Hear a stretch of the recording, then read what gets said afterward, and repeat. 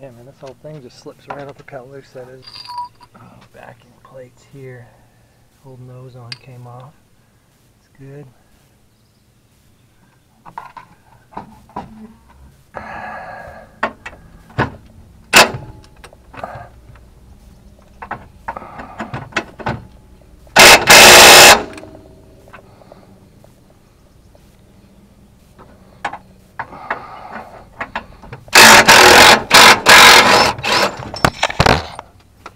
Came right out.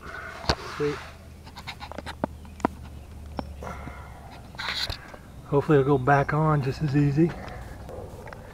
Alright, the only thing holding these things on, a couple push pins down in there, keeping that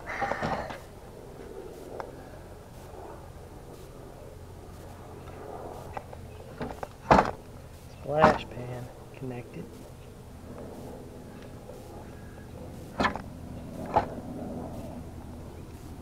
Grabbing tools here and there real well, so I'm going to try these two tools. You get a little longer reach in there.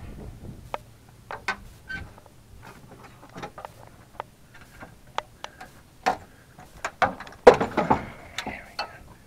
Should be the last one right here, hopefully.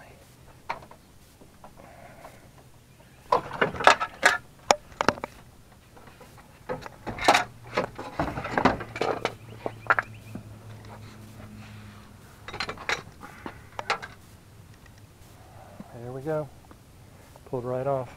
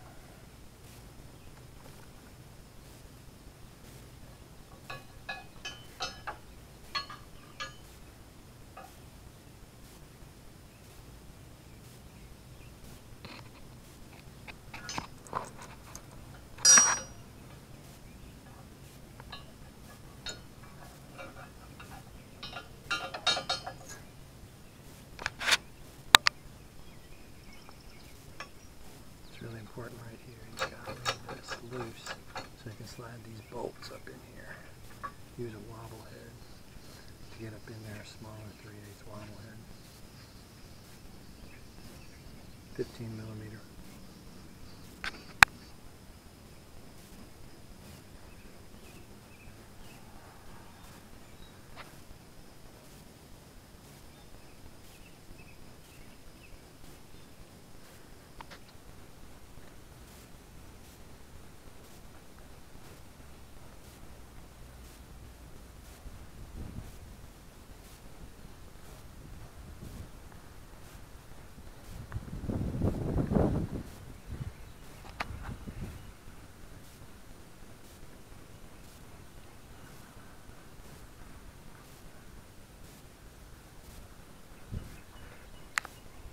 So I got everything finalized, put back together.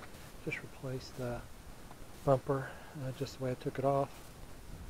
And then you slide in the front receiver hitch mount, whatever you want. I've got a spare tire on here.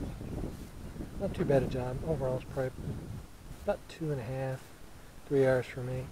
I think most people would do it faster.